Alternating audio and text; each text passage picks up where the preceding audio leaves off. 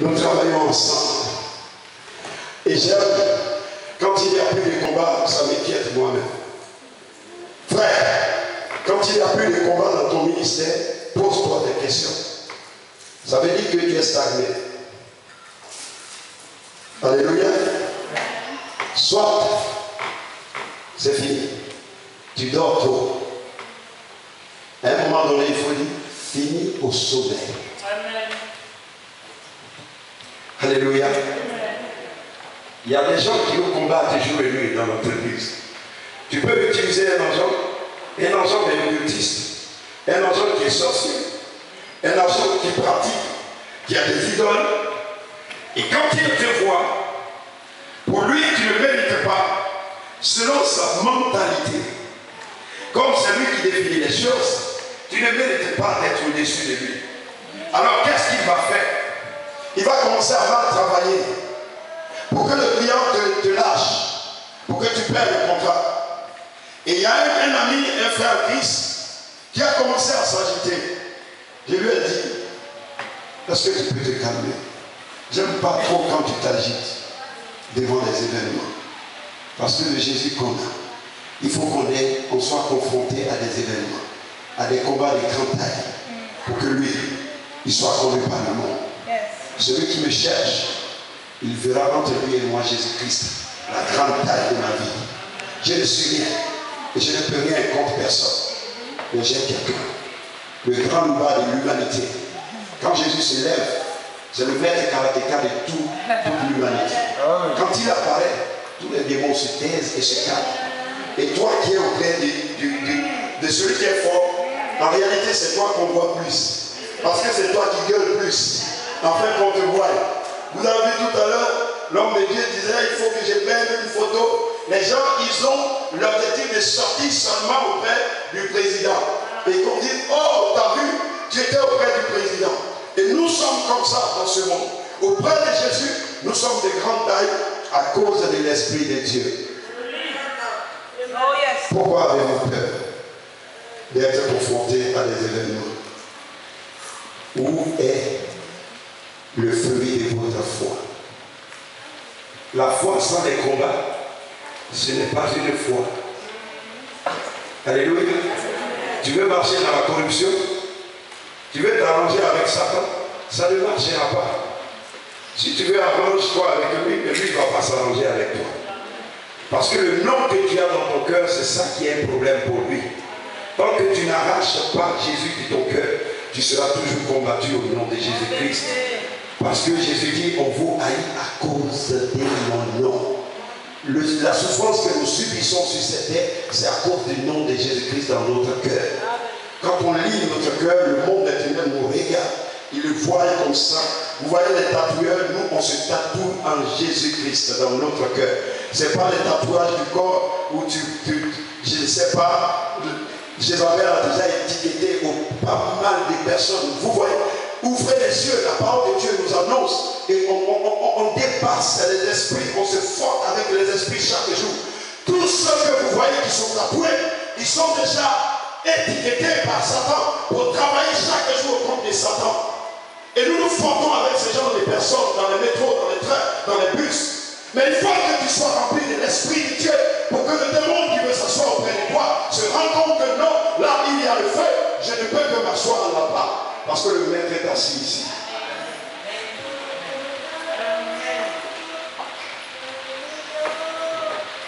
La deuxième part, c'est la prière et la louange. Paul et Silas, à cause de Jésus, toujours à cause de Jésus. Et à cause de Jésus. Je veux qu'on me poursuive, qu'on me dise, à cause de Jésus, on va te tuer. Frère, il faut être un homme averti. Ils ont mis la main sur mon petit frère pour que je parte. Parce que d'ici, Dieu me révèle le plan qui va être constitué. Et j'appelle mon père et je lui dis, fais attention, je lui ai pris une nouvelle femme.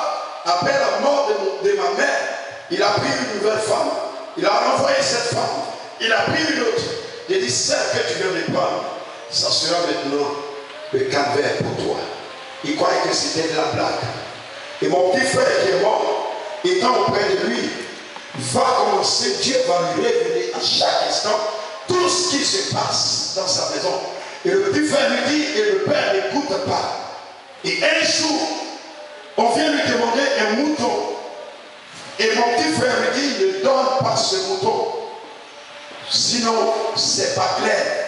Le Burkinabé vient avec un petit mouton et il demande à mon père de faire l'échange qu'on lui donne un gros mouton.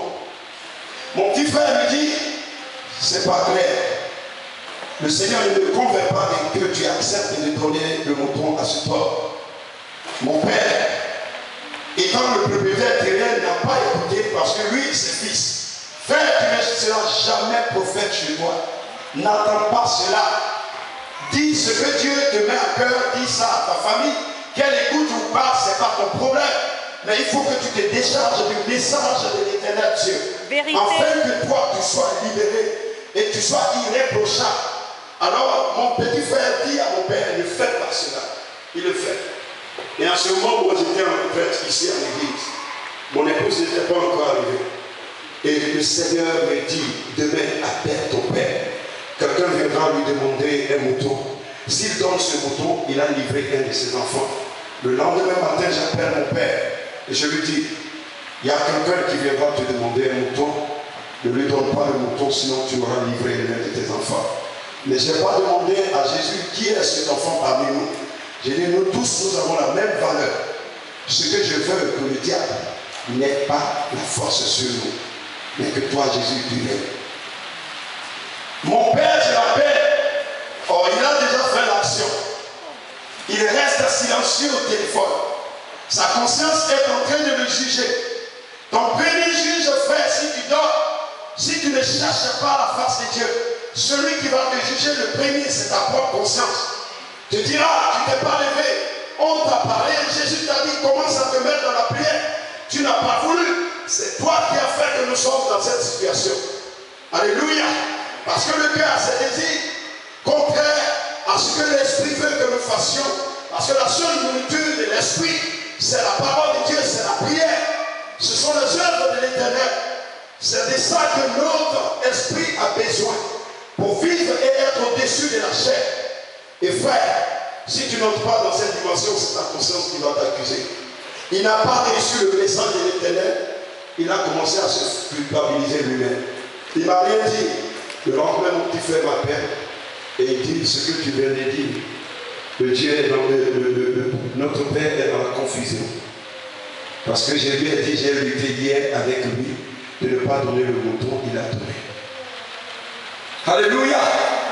J'étais dans un moment difficile, j'ai fait 6 mois en train de dormir ici à l'église. Si vous êtes dans un moment difficile, venez rester à l'église, venez rester dans la prière. Et les gens pensent que celui qui vient et dort, qui dort dans l'église, c'est quelqu'un de moindre valeur. Regardez comment le peuple de Dieu devient ignorant. On se perd dans nos pensées. Tu es bien habillé, tu es bien vu. Les gens te voient de l'extérieur, ils croient que tu es en train de vivre en toi-même. Tu sais que tu es en train de mourir. Mais pourquoi tu ne vois pas vers celui qui peut te restaurer? Ça coûte quoi de venir à l'église? Ça coûte quoi? Les enfants de Dieu ont du mal maintenant à ouvrir leur cœur et à dire, voici les situations que je traverse, homme de Dieu, servant de Dieu. Est-ce que nous pouvons prier ensemble? Vous vous cachez avec vos problèmes. Et le peuple de Dieu ne savait pas que dans peu de temps, Jésus va mourir. La destruction va entrer parmi ses disciples. Et Jésus était en train de les préparer. Parce qu'il savait que le moment difficile devait venir. Et que le peuple de Dieu devait se disperser sous la violence du monde. Alors Jésus les a amenés à l'écart pour les former. Mais ils n'ont pas compris cette formation. Quand on met des programmes de jeûne et prière, il y a certains qui vont, qui mangent et qui ne veulent pas accepter de faire le jeûne que l'Église décrète sous la présence de l'Esprit de Dieu. Frère, je dis à mon petit frère, mettons-nous dans le jeûne et dans la prière. Et notre Père, il a besoin de voir le Dieu qui nous a choisis. Lui, il nous regarde comme ses enfants. Mais nous devons lui montrer que nous appartenons à Jésus désormais, que nous ne sommes pas sous sa couverture, mais nous sommes sous la couverture de Jésus de Nazareth. Et nous sommes entrés dans un moment de jeûne et prière pendant 3 jours. Lui, il était en Côte d'Ivoire, moi j'étais ici, et nous avons pris le moment. Le mouton est quitté chez le monsieur. Il est venu rester à la maison. Plus jamais le monsieur est venu chercher le mouton. Et on a ce mouton et on a le mien. Et nous avons tous les moutons avec nous. Et je crois que si un peuple avait compris ça.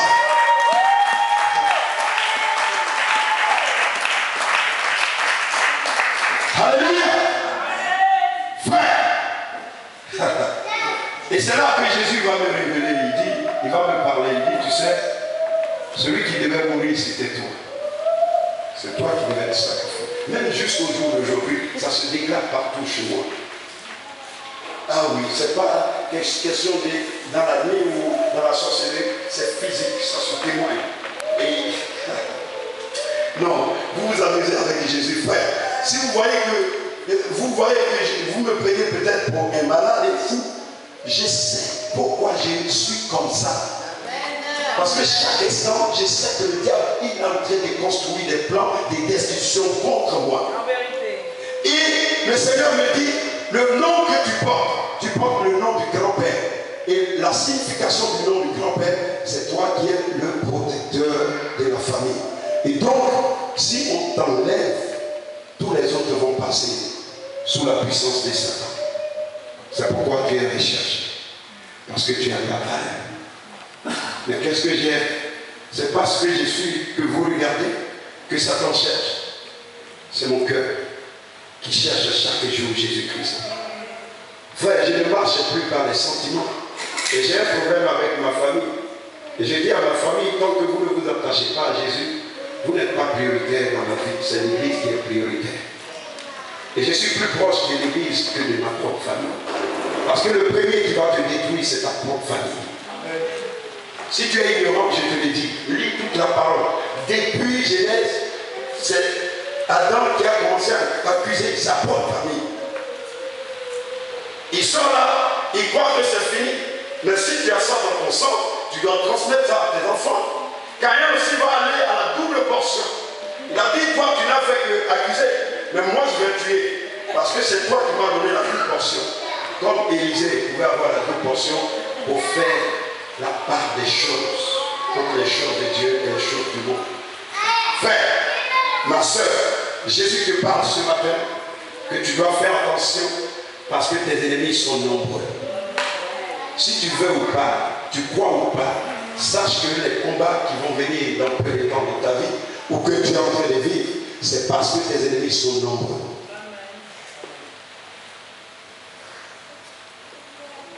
Alléluia. Les noms que nous portons ont des événements dans notre vie. Les noms que nous portons sont pourchassés. Ton nom peut te maintenir dans le monde des ténèbres parce que la signification de ton nom dans le monde des ténèbres, c'est que tu es maître dans le monde des ténèbres. Alors tu ne peux pas aller à la lumière. Et c'est pourquoi le nom va te poursuivre chaque fois. Chaque fois que tu veux t'élever, tu ne comprends pas pourquoi tu es rabaissé. Chaque fois que tu veux t'élever, tu ne comprends pas pourquoi les choses n'évoluent pas. Chaque fois que tu veux te détacher, il faut que tu entres dans le jeûne et dans la prière. Le Saint-Esprit va se révéler à toi. L'Esprit de Dieu va te donner ce qui se passe réellement dans ta vie, afin que tu puisses dénouer les liens de la servitude. Tu as besoin de dénouer les liens de la servitude. Aujourd'hui, les enfants de Dieu ne croient même plus qu'il y a des liens dans leur vie. Aujourd'hui, les enfants de Dieu ne croient même plus à des moments de culte. Aujourd'hui, chaque personne reste dans la présence de Dieu. Ça me suffit. Je suis chrétien. Ça ne suffit pas. Ça ne suffit pas d'être chrétien. On a vu ici, il y a des chrétiens fanfarons. Nous avons enseigné ici. Venez le mercredi pour comprendre. Il y a des choses que nous entendons qui sont révélées par l'Esprit de Dieu. Être chrétien, c'est accepter Jésus comme Seigneur. Tu peux être dans un groupe politique, mais tu n'es pas acteur.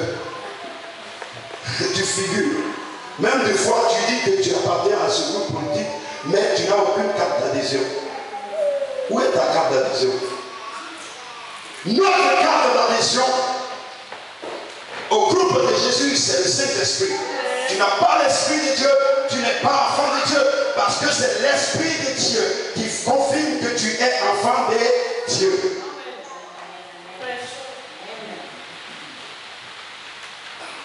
Arrêtons de nous tromper. C'est pourquoi je dis que l'Église doit être assoiffée de l'esprit de discernement. Il faut que tu cherches le don de discernement des esprits.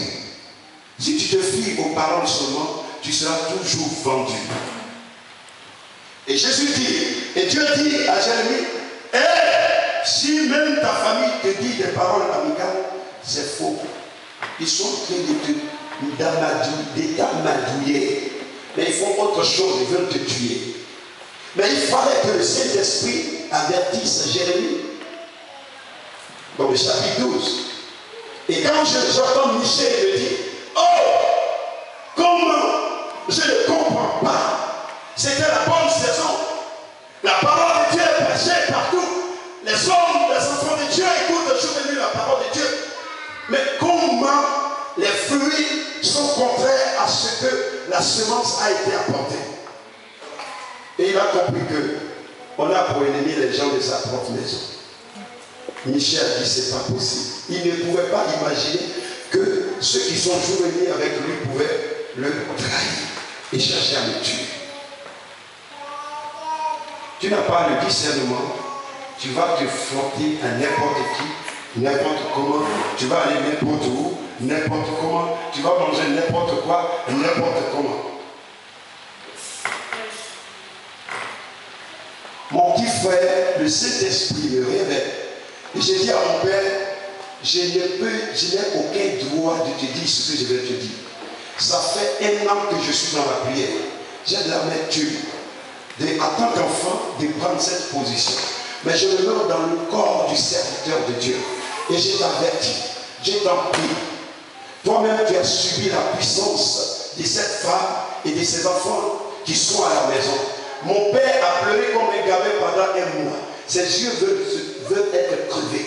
Et tous ces enfants que nous sommes dans le Seigneur, nous avons décrété un moment et il a été délivré. Et mon petit frère qui était sur le lieu est entré dans un moment déjà de prière. Et l'onction du Saint-Esprit de Dieu va se manifester à la maison pour que tout ce qui était dans l'ombre soit dévoilé par les personnes elles-mêmes. Et mon père est là, il a entendu tous les témoignages. Il a dit à la femme, renvoie-moi tes enfants d'ici. J'ai appelé mon père, j'ai dit, Jésus me dit de te dire que cette femme, tu dois la faire partie. Et comme ça fait plusieurs fois que Jésus me parle, quand je lui parle, dans peu de temps, ça se réalise. Ce que Jésus dit, il le voit. Mais il endurcit son cœur. Il endurcit son cœur. Je lui ai dit, Jésus me demande de te dire, si tu ne renvoies pas cette femme, dans peu de temps, tu vas pleurer. Mais je ne savais pas que j'allais aussi pleurer.